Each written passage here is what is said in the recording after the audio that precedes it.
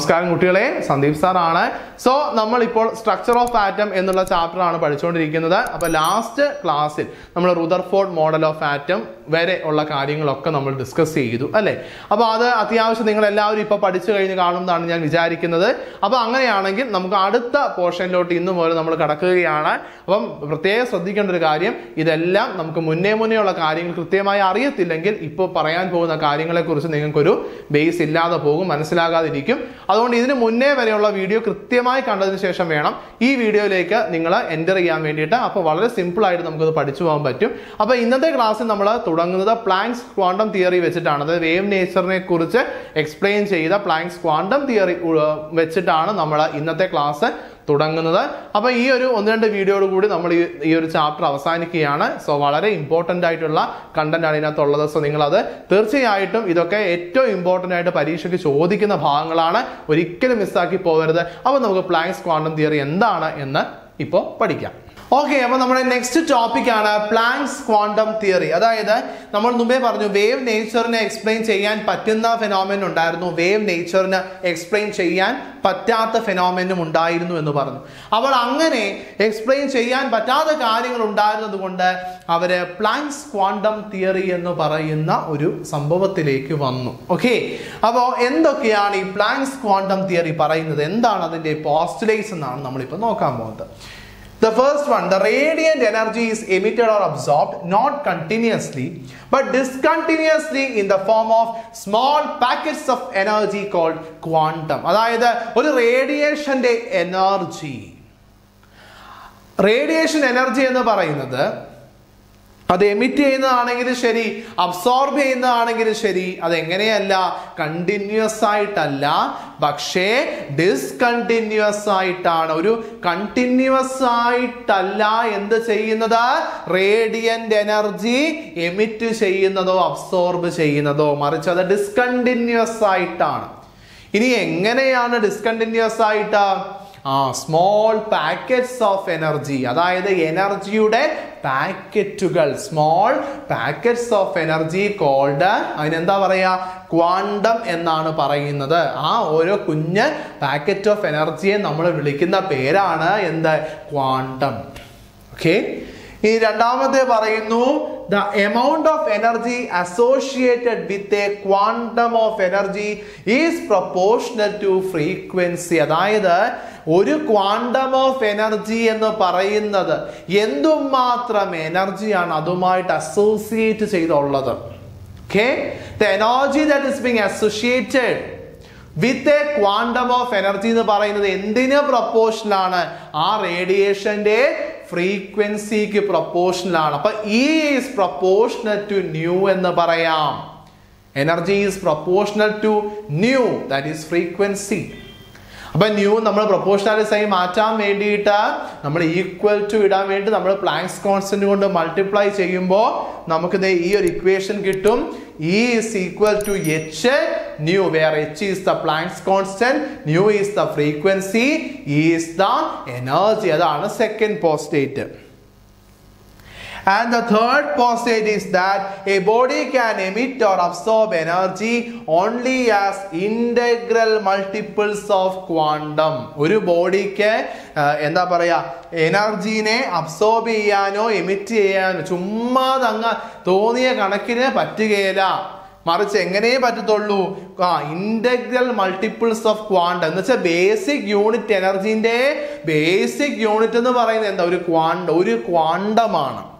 അപ്പൊ ഒരു ക്വാണ്ടത്തിന്റെ integral multiple എത്ര ക്വാണ്ടം ഓഫ് എനർജി, ഒരു ക്വാണ്ടം ഓഫ് എനർജി ആണോ, 2 ക്വാണ്ടം ഓഫ് എനർജി ആണോ, 3 ക്വാണ്ടം ഓഫ് എനർജി ആണോ, but there should be integral multiples of that quantum of energy. അപ്പൊ quantum of energy h nu ആണ്. അപ്പൊ അതിന്റെ ഇന്റഗ്രൽ മൾട്ടിപ്പിൾ എങ്ങനെ നമ്മൾ റെപ്രസെന്റ് ചെയ്യും, n അങ്ങോട്ട് ചേർക്കും. അപ്പോ E is equal to nh nu. എന്ന് പറഞ്ഞാൽ എന്താ, integral multiple. n corresponds to an integer. 1 ആകാം, 2 ആകാം, 3 ആകാം, 4 ആകാം, ആരുമാകാം. അപ്പൊ ഇതാണ് പ്ലാങ്ക്സ് ക്വാണ്ടം തിയറിയുടെ 3 പോസ്റ്റ്ലേറ്റ്സ്. അതായത് റേഡിയന്റ് എനർജി അവിടെ അബ്സോർബ് ചെയ്യുന്നു അല്ലെങ്കിൽ എമിറ്റ് ചെയ്യുന്നു. അത് എങ്ങനെയല്ല, കണ്ടിന്യൂസ് ആയിട്ടല്ല, മറിച്ച് ഡിസ്കണ്ടിന്യൂസ് ആയിട്ടാണ്. In the form of packets of energy called quantum. ഈ രണ്ടാമത്തെ point, the energy associated with a quantum of energy എന്ന് പറയുന്നത് എന്തിന് പ്രൊപ്പോർഷൻ ആണ്? ഫ്രീക്വൻസിക്ക് പ്രൊപ്പോർഷൻ ആണ്. അപ്പോൾ E is equal to hν എന്ന് പറയുന്ന ഇക്വേഷനിലോട്ട് നമ്മൾ എത്തി. And A body can emit or absorb energy എങ്ങനെയാണ്? As an integral multiple of quantum of energy. therefore E is equal to nhν. ഇതാണ് പ്ലാങ്ക്സ് ക്വാണ്ടം തിയറിയുടെ പോസ്റ്റ്ലേറ്റ്സ് ചോദിച്ചു കഴിഞ്ഞാൽ നിങ്ങൾ എഴുതേണ്ടത്. ഈ ക്ലിയർ ആണല്ലോ അല്ലേ? അപ്പൊ അടുത്തേക്ക് പോകാമല്ലോ. യെസ്. അപ്പൊ ഇനി നമ്മൾ നോക്കാൻ പോകുന്നത് എന്താണ് ഫോട്ടോ ഇലക്ട്രിക് ഇഫക്റ്റ് എന്നുള്ളതാണ്. ഫോട്ടോ ഇലക്ട്രിക് എഫക്റ്റ് എന്ന് പറഞ്ഞാൽ ഫോട്ടോ ഇലക്ട്രിക് ഈ വാക്കുകളെയും തന്നെ നമുക്ക് അതിനെ എടുക്കാം. ഫോട്ടോ എന്ന് പറയുമ്പോൾ അത് ലൈറ്റിന്റെ അല്ലെങ്കിൽ ലൈറ്റുമായി ബന്ധപ്പെട്ടൊരു ടേമാണ്. ഇലക്ട്രിക് എന്ന് പറയുമ്പോൾ അത് ഇലക്ട്രോൺസുമായി ബന്ധപ്പെട്ട ടേമുമാണ്. എങ്കിൽ ഒരു പർട്ടിക്കുലർ ഫ്രീക്വൻസിയിലുള്ള ലൈറ്റ് അല്ലെങ്കിൽ റേഡിയേഷൻ ഒരു മെറ്റൽ സർഫസിൽ വന്ന് വീഴുമ്പോൾ അവിടെ നിന്നും ഇലക്ട്രോൺസുകൾ പുറത്തേക്ക് പോകുന്നു. Electrons get ejected and that is called photoelectric effect, the phenomenon of emission of electrons when metals are exposed to radiations. അതായത് മെറ്റൽസ് ഏതെങ്കിലും റേഡിയേഷൻസിനാൽ എക്സ്പോസ് ചെയ്യപ്പെടുക, റേഡിയേഷൻ വന്ന് മെറ്റലിന്മേൽ വീഴുമ്പോൾ അവിടെ നിന്നും ഇലക്ട്രോൺസുകൾ പുറത്തേക്ക് പോകുന്നു, ഇലക്ട്രോണുകൾ ഇജക്റ്റ് ചെയ്യുന്നു. ആ ഫെനോമിനെ വിളിക്കുന്ന പേരാണ് ഫോട്ടോ ഇലക്ട്രിക് ഇഫക്റ്റ് എന്ന് പറയുന്നത്. ഇനി the minimum frequency with which photoelectric effect can occur is called threshold frequency. അതായത് ഏത് റേഡിയേഷനും ഏത് ലൈറ്റ് റേഡിയേഷനും വന്ന് വീണാൽ അവിടെ ഫോട്ടോ ഇലക്ട്രിക് ഇഫക്റ്റ് നടക്കത്തില്ല. അപ്പം ഓരോ മെറ്റലിനും അതിൻ്റെ ഒരു മിനിമം ഫ്രീക്വൻസി ഉണ്ട്. അതായത് ഫോട്ടോ ഇലക്ട്രിക് ഇഫക്റ്റ് നടക്കാനുള്ള ഒരു മിനിമം ഫ്രീക്വൻസി ഉണ്ട്. ആ മിനിമം ഫ്രീക്വൻസിയെ നമ്മൾ വിളിക്കുന്ന പേരാണ് threshold frequency, the minimum frequency by which photoelectric effect can occur. photoelectric effect നടക്കുന്ന അല്ലെങ്കിൽ നടത്താൻ പറ്റുന്ന ഏറ്റവും മിനിമം ഫ്രീക്വൻസിയെ വിളിക്കുന്ന പേരാണ് threshold frequency. ആ threshold frequency എന്ന് പറയുന്നത് ν0 എന്നാണ് നമ്മൾ റെപ്രസെന്റ് ചെയ്യുന്നത്. ν0 എന്നാണ് റെപ്രസെന്റ് ചെയ്യുന്നത്. ഇനിയും പറയുന്നത്, അപ്പം ഒരു പർട്ടിക്കുലർ റേഡിയേഷൻ വന്നു, ആ റേഡിയേഷന്റെ ത്രഷോൾഡ് ഫ്രീക്വൻസിയെക്കാളും ഫ്രീക്വൻസിയിലാണ് ആ റേഡിയേഷൻ നമ്മുടെ മെറ്റലിൽ വന്ന് സ്ട്രൈക്ക് ചെയ്തതെങ്കിൽ ബാക്കി വരുന്ന, അതായത് ത്രഷോൾഡ് ഫ്രീക്വൻസിക്ക് ശേഷമുള്ള ആ ബാക്കി വരുന്ന എനർജി നമ്മൾ യൂട്ടിലൈസ് ചെയ്യുന്നത് ഇജക്റ്റ് ചെയ്യപ്പെട്ടു പോയ ഇലക്ട്രോൺസിന് കൈനറ്റിക് എനർജി കൊടുക്കാനാണ്. അപ്പൊ ഇലക്ട്രോൺസിന് കൈനറ്റിക് എനർജി എന്ന് പറഞ്ഞാൽ എന്താ അർത്ഥം? ആ ഇലക്ട്രോൺ പുറത്തേക്ക് പോകുമ്പോൾ അത് മൂവ് ചെയ്യുവാണ് അല്ലേ? അപ്പൊ മൂവ് ചെയ്യുന്ന ഏതൊരു ബോഡിയും പൊസസ് ചെയ്യുന്ന എനർജി എന്താണ്? യെസ്, കൈനറ്റിക് എനർജിയാണ്. അപ്പോൾ മൂവ് ചെയ്യുന്ന ആ ബോഡിക്ക് കൈനറ്റിക് എനർജി ഇംപാർട്ട് ചെയ്ത് കൊടുക്കുന്നത് എവിടെ നിന്നാണ്? ത്രഷോൾഡ് ഫ്രീക്വൻസിക്ക് ശേഷമുള്ള അല്ലെങ്കിൽ ബാക്കിയുള്ള ആ ഒരു എനർജി ഉപയോഗിച്ചുകൊണ്ടാണ്. അപ്പൊ കൈനറ്റിക് എനർജിയുടെ ഇക്വേഷൻ നമുക്ക് ഇങ്ങനെ എഴുതാം: kinetic energy is equal to hν minus hν0. hν എന്ന് പറഞ്ഞാൽ എന്താണ്? അത് നമ്മൾ ഇവിടെ വന്ന അല്ലെങ്കിൽ ഇവിടെ വന്ന റേഡിയേഷന്റെ എനർജിയാണ് hν. hν0 എന്ന് പറഞ്ഞാൽ എന്താണ്? ആ പർട്ടിക്കുലർ മെറ്റലിന്റെ ത്രഷോൾഡ് എനർജിയാണ്. അപ്പം ഇപ്പൊ വന്ന എനർജി മൈനസ് ത്രഷോൾഡ് എനർജി കുറച്ച് കഴിഞ്ഞാൽ ആ ബാക്കി വരുന്ന എനർജി എന്തിനു വേണ്ടി ഉപയോഗിക്കുന്നത്?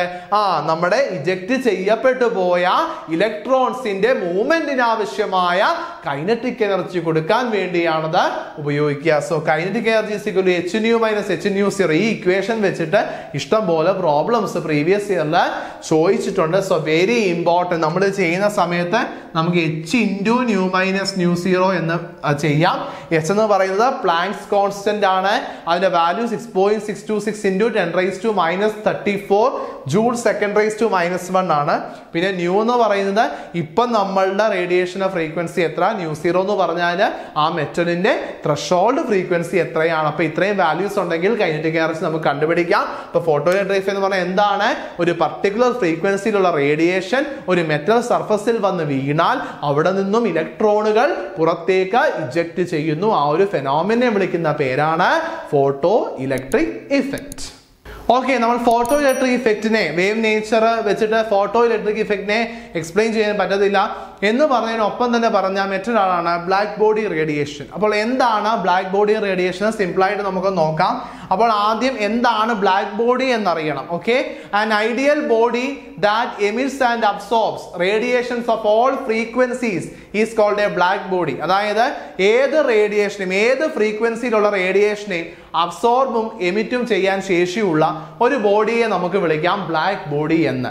അങ്ങനെയുള്ള ബോഡി എമിറ്റ് ചെയ്യുന്ന റേഡിയേഷനെ നമ്മൾ വിളിക്കുന്നതാണ് ബ്ലാക്ക് ബോഡി റേഡിയേഷൻ എന്ന്. ഒന്നുകൂടെ പറയാം, അതായത് ഏതെങ്കിലും ഒരു ബോഡി, ആ ബോഡിക്ക് എല്ലാ ഫ്രീക്വൻസിയിലുമുള്ള റേഡിയേഷനെ അബ്സോർബ് ചെയ്യാനും എമിറ്റ് ചെയ്യാനും കഴിയുമെങ്കിൽ such a body is called a black body. അതിനെ നമുക്ക് ബ്ലാക്ക് ബോഡി എന്ന് വിളിക്കാം.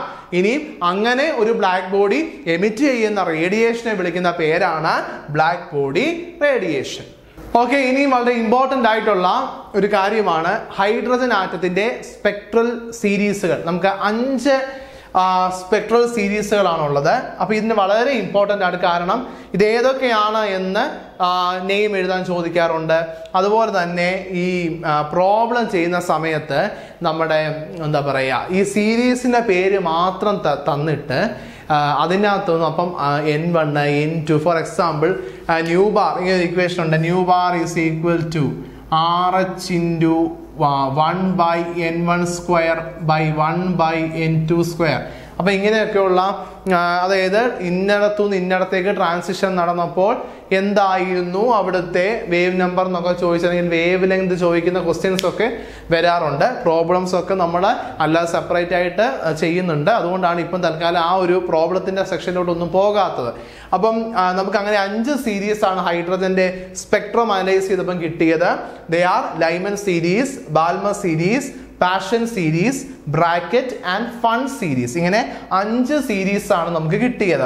അപ്പൊ ഇതിനകത്ത് ലൈമൻ സീരീസ് ഏത് റീജിയനാണ്, നമ്മുടെ ഇലക്ട്രോ മാഗ്നറ്റിക് സ്പെക്ട്രത്തിന്റെ ഏത് റീജിയനിലാണ് ചോദിച്ചാൽ അത് UV റീജിയനിലാണ്. അന്ന് ഓർത്തിരിക്കാൻ നോക്കിയേ, ഇവിടുത്തെ എല്ലും ഇവിടുത്തെ UVയും കൂടെ എല്ലാവും LOV ആണ് നമ്മളൊരു കോഡായിട്ട്. അപ്പം ലൈമാൻ എവിടെയാണ്? UV റീജിയനിലാണ്. അതുപോലെ ബാൽമർ എന്ന് പറയുന്ന വിസിബിൾ റീജിയനിലാണ്. ബാക്കി 3ഉം, അതായത് പാഷൻ, ബ്രാക്കറ്റ്, ഫണ്ട്, ഈ ബാക്കി 3 ഏത് റീജിയനിലാണ്? ബാക്കി 3 IR റീജിയനിൽ ആണ്. ഇനിയും എന്താണ് N1 എന്താണ് N2 എന്ന് പറഞ്ഞു തരാം. N1 എന്ന് പറയുന്നത് എങ്ങോട്ടേക്കാണ് ട്രാൻസിഷൻ നടന്നത്, എങ്ങോട്ടാണ് അത് വന്നത്, അതാണ് N1 എന്ന് പറയുന്നത്. N2 എന്ന് പറയുന്നത് എവിടെ നിന്നാണ് വന്നത് എന്നുള്ളതാണ് N2 എന്ന് പറയുന്നത്. അപ്പോൾ ഫോർ എക്സാമ്പിൾ, ഇപ്പോൾ ഒരു electron N is equal to 4-ൽ നിന്ന് N is equal to 2-ലേക്ക് വന്നു. അതായത് 4th ഷെല്ലിൽ നിന്നും 2nd ഷെല്ലിലേക്ക് ഇലക്ട്രോൺ ട്രാൻസിഷൻ നടത്തി എന്ന് വിചാരിക്കുക. അങ്ങനെയാണെങ്കിൽ അവിടുത്തെ N1 എന്ന് പറയുന്നത് എന്താണ്? N1 എന്ന് പറയുന്നത് 2ഉം N2 എന്ന് പറയുന്നത് 4ഉം. മനസ്സിലായോ? അതായത് എവിടെ നിന്നാണ് ട്രാൻസിഷൻ നടത്തുന്നത് അതാണ് എന്ത്? N2 എന്ന് പറയുന്നത്. എങ്ങോട്ടാണ് ട്രാൻസിഷൻ കഴിഞ്ഞ് അത് എത്തപ്പെടുന്നത് അതാണ് N1 എന്ന് പറയുന്നത്. ഇനി അതും അല്ലെങ്കിൽ നമുക്ക് ഓർത്തിരിക്കാൻ, ഇപ്പൊ 2 വാല്യൂസ് ഉണ്ട് N-ന്, 2 വാല്യൂസ് തന്നിട്ടുണ്ടെങ്കിൽ ഇതിനകത്ത് N1 ഉം N2 ഉം കണ്ടുപിടിക്കാൻ N1 എന്ന് പറയുന്നത് എപ്പോഴും ചെറിയ വാല്യൂ ഏതാണോ അത് N1 ആയിരിക്കും, വലിയ വാല്യൂ ഏതാണോ അത് N2 ആയിരിക്കും. അങ്ങനെ അങ്ങ് ഓർത്ത് വെച്ച് കഴിഞ്ഞാലും മതി. ഓക്കെ, അപ്പൊ ഇത് ഇത്രയുമാണ് ഹൈഡ്രജൻ സ്പെക്ട്രൽ, ഹൈഡ്രജന്റെ സ്പെക്ട്രത്തെ അനലൈസ് ചെയ്തപ്പോൾ അവർക്ക് കിട്ടിയ 5 സീരീസുകൾ ഇതൊക്കെയാണ്: Lyman series, Balmer series, passion series, bracket and fun series. അപ്പം കണ്ട് ഈ റീജിയൻ ഒക്കെ നോക്കി വെച്ചോണം. അപ്പൊ ചിലപ്പോൾ ചോദിക്കും ഏത് സ്പെക്ട്രൽ ലൈനാണ് UV റീജിയനിലുള്ളത്, അപ്പൊ അതിനകത്ത് ലൈമൻ സീരീസ് എന്നാണ്. അപ്പൊ അതുപോലെ ഏത് റീജിയൻ ആണെന്ന് ഓർക്കണം. പ്രോബ്ലം ചെയ്യാൻ വേണ്ടി ഇത് ഈ ഒരു N1 N2 നമുക്ക് തരും അവരെ, പക്ഷെ N1 എന്ന് പറയും നമ്മൾ അറിഞ്ഞിരിക്കണം. അതായത് ഇപ്പൊ പാഷൻ സീരീസ് എന്നാണ് ക്വസ്റ്റ്യൻ എങ്കിൽ അവിടെ ഈ N1ന്റെ സ്ഥാനത്ത് നമ്മൾ 3 എന്നാണ് അറിഞ്ഞിരിക്കണം. അപ്പൊ N1 മസ്റ്റ് ആയിട്ടും പഠിച്ചിരിക്കണം ഓരോ സീരീസിന്റെയും, കേട്ടോ. അപ്പൊ അത് വളരെ ഇമ്പോർട്ടൻ്റ് ആയിട്ടുള്ള ഒരു കാര്യമാണ്. അപ്പോൾ ഇത് ഇത്രയും കാര്യങ്ങളാണ് നമ്മൾ എന്താണ് സ്ട്രക്ചർ ഓഫ് ആറ്റത്തിൽ അത്യാവശ്യം ഇനിയും കുറച്ചും കൂടി ഉണ്ട്. അപ്പോൾ അത് ഇനി വരും ക്ലാസ്സുകളിൽ നമ്മൾ ഡീൽ ചെയ്യുന്നതായിരിക്കും. അപ്പോൾ ഇതുവരെയുള്ള കാര്യങ്ങൾ ഏറ്റവും ഇമ്പോർട്ടൻ്റ് നമുക്ക് തോന്നുന്ന വളരെ എന്താ പറയുക സിമ്പിളായിട്ട് നിങ്ങൾക്കത് ഡെലിവർ ചെയ്യുക എന്നുള്ളതാണ് എൻ്റെ ഒരു ഉദ്ദേശം. ഞാൻ എൻ്റെ കഴിവിൻ്റെ പരമാവധി അത് അങ്ങനെ തന്നെയാണ് ചെയ്തിരിക്കുന്നത്. ഒരിക്കലും നിങ്ങൾക്കൊരു ബേർഡനായിട്ട് തോന്നത്തില്ല. അങ്ങനെ ഒരുപാട് ഞാൻ പഠിപ്പിച്ച് നിങ്ങളെ ഒരു ബോറാക്കാൻ ഞാൻ ഉദ്ദേശിക്കുന്നുമില്ല. നിങ്ങൾ ഇപ്പോൾ നോട്ട്ബുക്ക് എടുത്ത് നോക്കിക്കഴിഞ്ഞാൽ നിങ്ങൾ അതിനകത്ത് എഴുതി വെച്ച്, ഞാനിവിടെ എഴുതി വെച്ച കാര്യങ്ങളൊക്കെ എഴുതി വെച്ചാണ് പോയതെങ്കിൽ വളരെ കുറവ് പേജ് നമ്പർ മാത്രമേ കാര്യങ്ങൾ കാണത്തുള്ളൂ. അത് കാണുമ്പോൾ തന്നെ നിങ്ങളുടെ കോൺഫിഡൻസിനെ എത്രത്തോളം അത് ബൂസ്റ്റ് ചെയ്യും എന്നുള്ളതാണ്, അല്ലെങ്കിൽ അത് ബൂസ്റ്റ് ചെയ്യും എന്നുള്ള കാര്യത്തിൽ എനിക്ക് സംശയമില്ല. അത് ആ ഒരു ഫോർമാറ്റിലാണ് നമ്മൾ കാര്യങ്ങൾ സെറ്റ് ചെയ്ത് തരുന്നത്. നിങ്ങൾ കൃത്യമായി ഫോളോ ചെയ്യുക. തീർച്ചയായിട്ടും ഏറ്റവും നല്ല ഒരു വിജയം, നല്ല മാർക്കോടുകൂടി, ഫുൾ മാർക്കോടുകൂടിയുള്ള ഒരു വലിയ വിജയം നിങ്ങളെ കാത്തിരിക്കുകയാണ്. അപ്പോൾ അതിനു വേണ്ടിയുള്ള എല്ലാ പ്രവർത്തനങ്ങളും നമ്മൾ എന്ത് ചെയ്യുക, ദ്രുതഗതിയിൽ തന്നെ നടത്തണം. കാരണം ഇനി നമുക്ക് മുന്നിൽ സമയം എന്ന് പറയുന്നത് വളരെ കുറവാണ്. +2-നൊപ്പമാണ് +1 പഠിക്കേണ്ടത്. അപ്പോൾ അതിൻ്റെതായിട്ടുള്ള ടൈം ഷോർട്ടേജും ഒക്കെയുണ്ട്. സോ ഏറ്റവും നന്നായിട്ട് കിട്ടുന്ന സമയം മാക്സിമം ഉപയോഗിക്കുക. അങ്ങനെ ഉപയോഗിക്കുന്നവരെ സംബന്ധിച്ച് സെപ്റ്റംബറിലെ എക്സാം കഴിഞ്ഞ് അതിന്റെ റിസൾട്ട് വരുന്ന സമയത്ത് ആ ഫേസിൽ അങ്ങനെ ചിരിച്ച വിജയശ്രീലാളിതരായിട്ട് അവർക്ക് അങ്ങനെ ഇരിക്കാൻ പറ്റും. അല്ലെങ്കിൽ നമ്മൾ +1ന്റെ റിസൾട്ട് വന്നപ്പോൾ കുറേ പേർക്ക് ഡിഫിക്കൽട്ടി ഉണ്ടായി അല്ലേ? പ്രത്യേകിച്ച് ഇപ്പൊ ഈ നമ്മുടെ സയൻസ് സബ്ജക്റ്റുകളൊക്കെ, കെമിസ്ട്രിയും ഫിസിക്സും പോലെയുള്ള, പിന്നെ മാത്സ് പോലെയുള്ള സബ്ജക്റ്റുകൾക്കൊക്കെ ഒരുപാട് ഡിഫിക്കൽട്ടി വന്ന ഒരുപാട് സുഹൃത്തുക്കൾ നമുക്കിടയിലുണ്ട്. അപ്പോൾ അങ്ങനെ ഒരു ഡിഫിക്കൽട്ടി ഇനിയും ഉണ്ടാകരുത്. ഇതൊരു ലാസ്റ്റ് ചാൻസ് ആയി തന്നെ കണ്ട് അത്രത്തോളം എഫേർട്ടും അത്രത്തോളം സീരിയസ് ആയി തന്നെ അതിനെ കണ്ടുകൊണ്ട് നിങ്ങൾ മുന്നോട്ട് പോവുക.